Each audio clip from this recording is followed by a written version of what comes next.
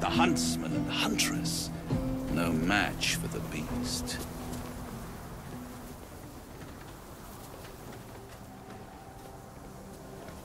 Our hero thought but of treasure ahead, did not consider the peace of the dead. Through the dark she went creeping, and awoke what was sleeping. A new grave they dug, which she herself fed.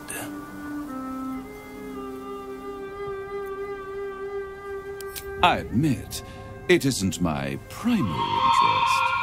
Not by any stretch. I've grown quite fond of you, you know, in my way. I thought it only fair to warn you about the dangers ahead. Decorum, Karlak. A modicum, I beg of you. Especially considering what awaits you. It would be pointless of me to try to bar you from entering. But I can set the scene, as it were. Prepare you for your role.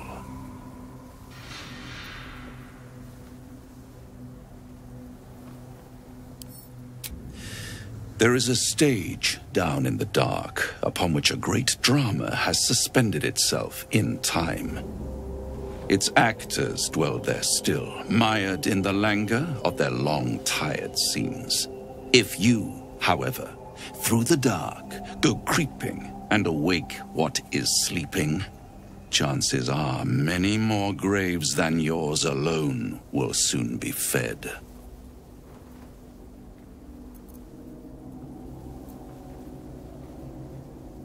Very well.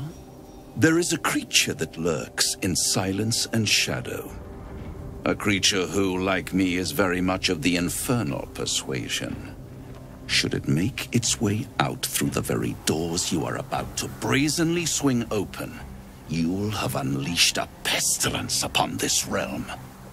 In truth, it is carnage incarnate. So if you meet the devil of which I speak, kill it. Consider no other course of action.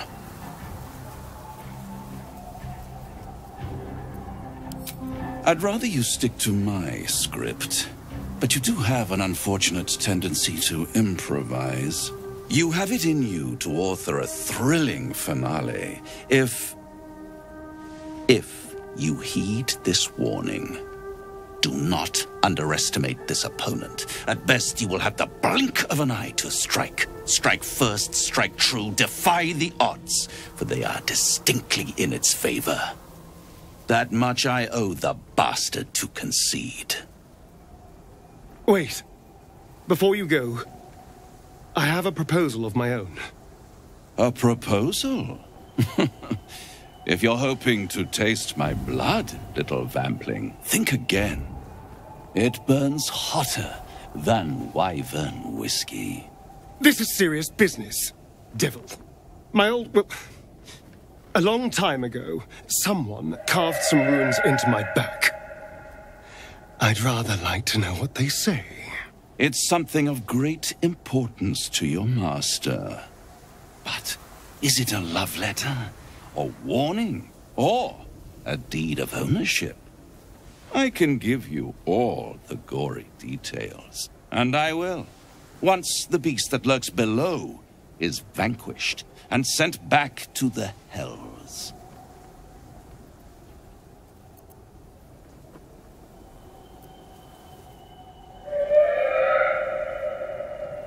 Then we have an understanding. I look forward to our next meeting. Scars often tell such wonderful stories. I think yours might be truly exquisite.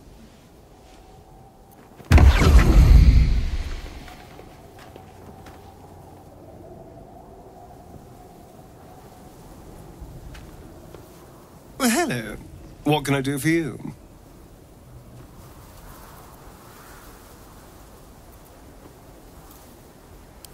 I'd trust a devil over a vampire any day.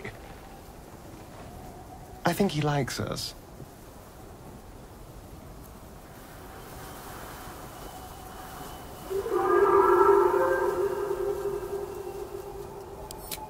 Fret not. My soul is quite safe. I am not about to swap one master for another. Even though he's using me, I'm using him too. What do I care about this Orthon's life?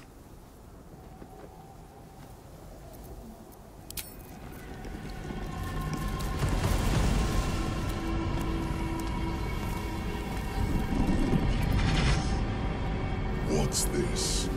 Fresh entertainment? But you're too fresh for this place, aren't you? You've got the stench of the hells about you, the stench of home. And a whiff of the surface besides. A servant of Zariel, if I'm not mistaken. I'd know the stench of her infernal machinery anywhere. You trying to borrow back home, little rabbit?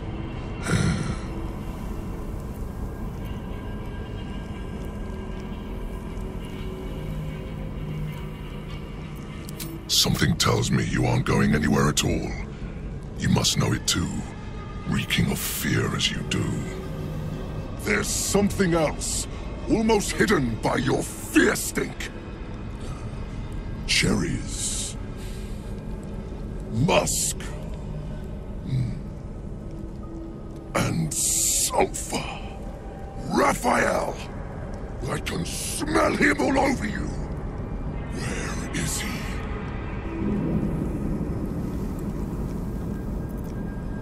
That perfume trickster swindled me, trapped me.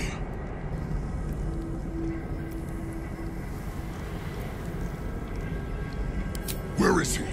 Spit it out. Now! What are you doing? The devil told us to kill this thing, so let's stop chatting and kill it.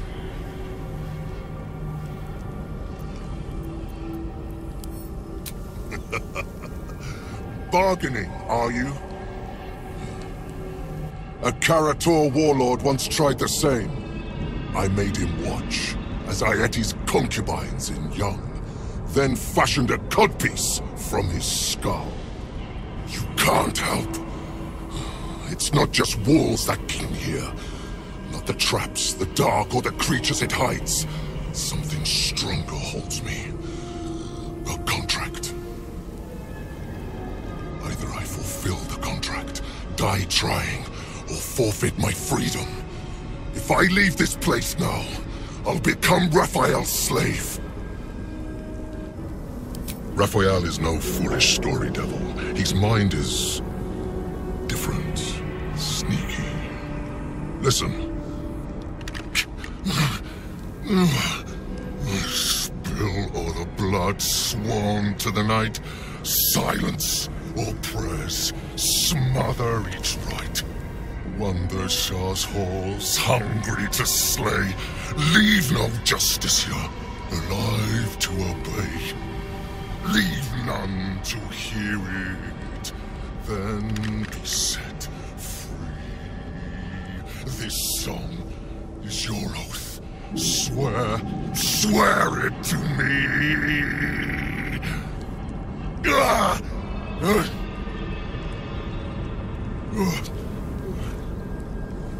Well, that explains where all the Dark Justiciars went. That's it. So he's the one who slaughtered the Justiciars. Can we kill him now? Because if he doesn't die, then Raphael won't tell me a damn thing about my scars.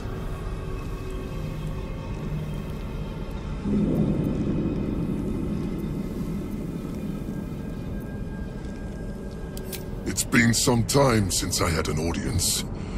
Any who hear it tend to die. Anyway, enough prattle.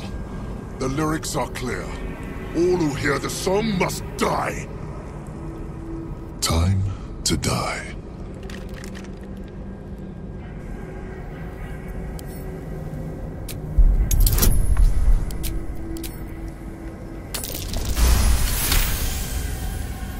I spent a century roaming these halls.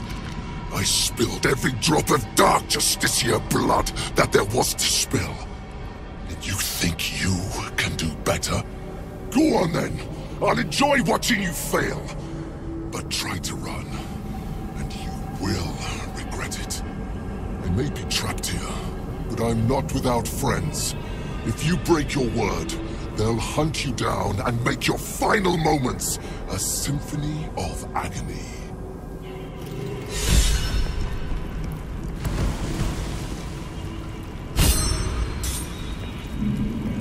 I hope you're not serious about helping that Hell's Beast. We made a deal with Raphael. His destruction for the secrets written on my back.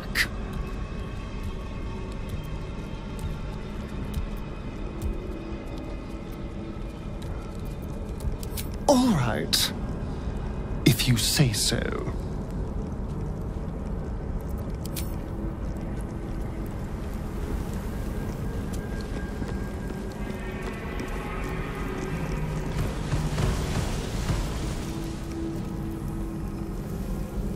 You're supposed to be searching these ruins, little rabbit. Given up already? Can we please kill it this time?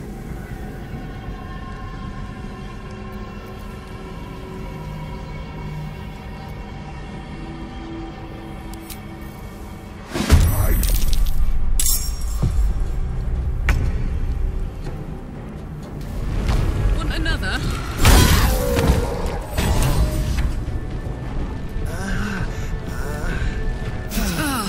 That put the wind back in my sails.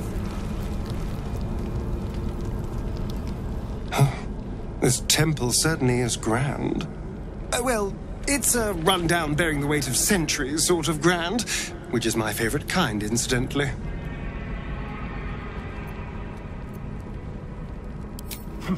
The Orthon is nothing. I'll have my satisfaction when Raphael makes good on his word.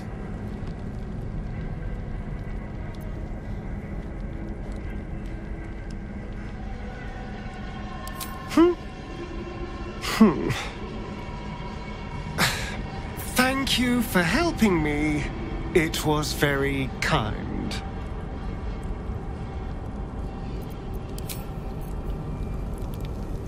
On it.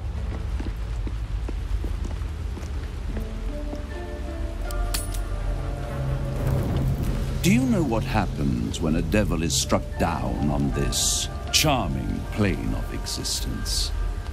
It returns to the hells, to the very point where it last stood before venturing to whichever devil-forsaken plane it died on. In the case of our friend Yrgir, the Orthon you so handily dispatched in the Temple of Shah, he manifested in my House of Hope. He returned to me chastened but intact. His wounds healed, his body restored. He thought I would dismember him. But he has his uses, so instead, I am re-educating him. We delivered the devil. Now I want what I'm owed. We had a deal. Indeed, we did. I discovered all there is to know about those scars of yours. It's a rather grim tale. Even for my tastes.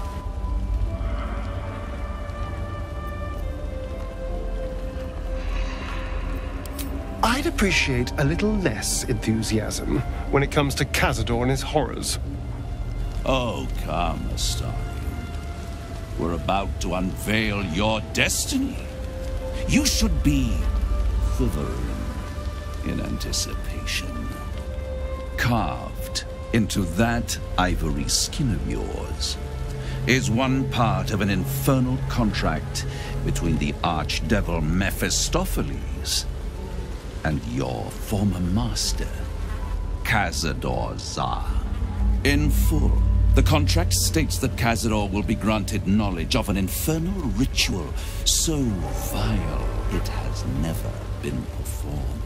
The rite of profane ascension. It promises to be a marvelous ceremony, very elaborate, incredibly ancient, and entirely diabolical. If he completes the rite, he will become a new kind of being, the Vampire Ascendant. all the strengths of his vampiric form will be amplified. And alongside them, he will enjoy the luxuries of the living. The arousals and appetites of man will return to him. And unlike Astarion, he will have no need of a parasite to protect him from the sun. But the ritual has its price, as all worthwhile things do. Lord Cazador will need to sacrifice a number of souls, including all of his vampiric spawn, if he is to ascend. Imagine how he felt then, when one of those precious spawns simply disappeared into thin air. The only missing ingredient is Astarion. You are the final piece he requires to complete the ritual. Your scars bind you to it. Your soul will set off a very wave of death, bringing Cazador his twisted life. And that, my tragic and toothsome friend, is that. Now, if you'll excuse me, I have business elsewhere.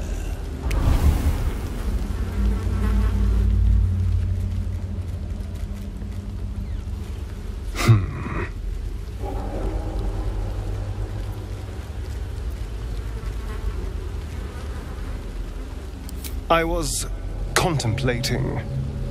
It's a lot to take in. What do you think I should do?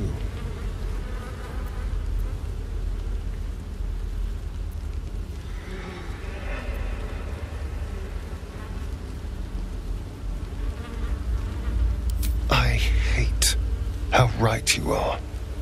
I knew he wouldn't leave me alone, even when I was just another wretched toy for him to play with.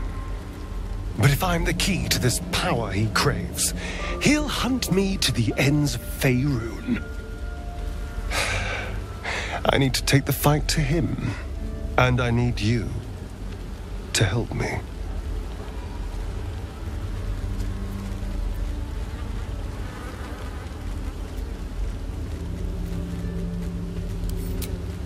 Thank you.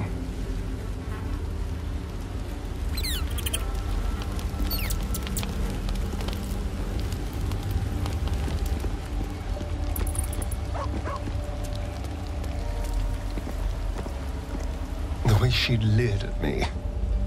The blood merchant. I can't get it out of my head.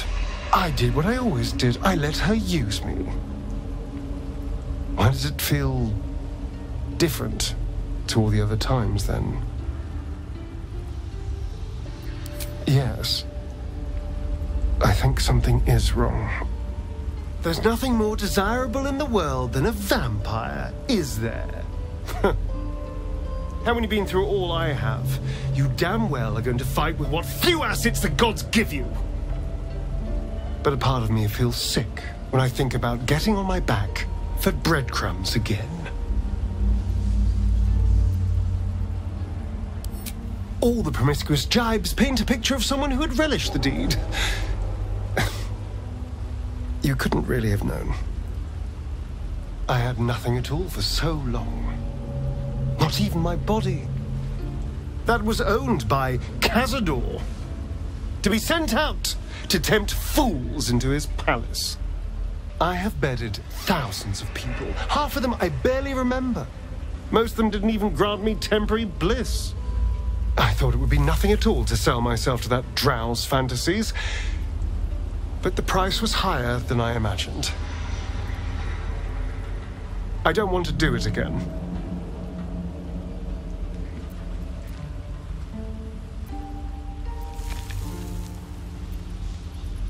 Well, perhaps I should see it that way, after all. It isn't humiliating to use myself as a weapon.